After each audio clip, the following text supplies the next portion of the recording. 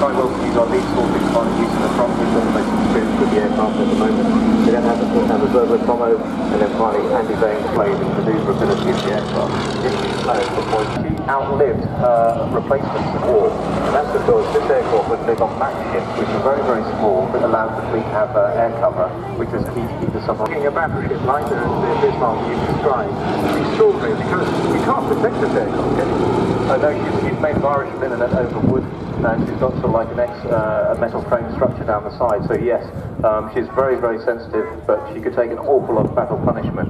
In many ways, with cannon shells going against it, if it didn't hit anything hard, which is quite often the case in this, it would just make a hole in one side and go out the other and not explode, which is also a benefit of some cases in these aircraft.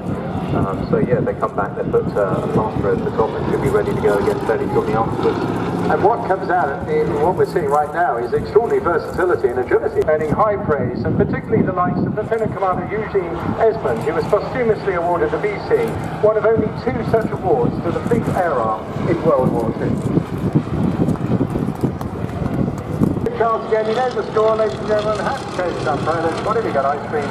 Give them away. As you can see the crew waving back to you.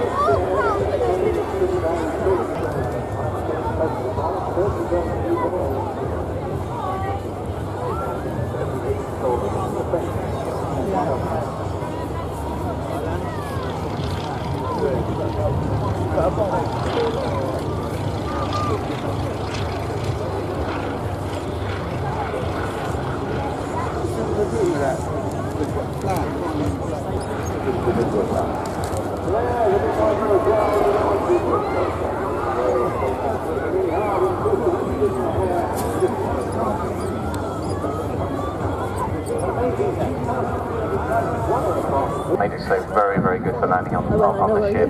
But as always, these older aircraft, you know, they had quirks, and you know, this one has very few of them. Interestingly, you can wind the flap down to make it a slow landing speed. All it does is tighten up the ailerons and doesn't change the stall speed. So hey, that's very, very interesting stuff from a pilot's point of view. Fascinating spirit of the history of their Flying Navy heritage right at the fore here. And the Flying Navy Heritage Trust does have a stand here at the show, I understand. And I think they would appreciate any new members and indeed any contributions that could be made. Absolutely, yes, and they've got lots of lovely extras to go with it, whether you're cold or whether you need a cap or anything along those lines. They can furnish your needs there as well. But yeah, no, please help us support these aircraft into the air, because, you know, the history that goes with it is not really recognised, but it really, really should be. Yeah, I certainly go along with that, and I think there are many others learning an awful lot more in the last 10 minutes about that. Chris Coldco, thank you so much for joining us. It's been a real pleasure, and we look forward to seeing you flying the Texan later on today. Indeed, 2 o'clockish. Right, thanks, Chris.